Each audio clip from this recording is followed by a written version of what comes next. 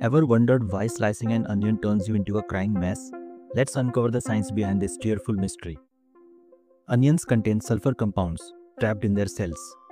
When you slice them, you release an enzyme called alliinase. This enzyme reacts with the sulfur-containing compounds in the onion, converting them into highly volatile molecules known as sulfanic acids. The sulfanic acid molecules quickly rearrange by another enzyme to create a sulfur oxide gas, basically a natural tear gas.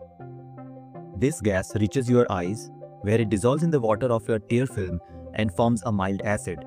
This acid irritates the nerve endings in your eyes, triggering your lacrimal or tear-producing glands to release tears to wash away the irritant.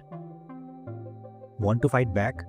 Chill the onion, use a sharp knife, or goggles also work, no shame in that. So the next time those onion tears flow, you will know exactly why. Hit the subscribe button to find more daily science videos.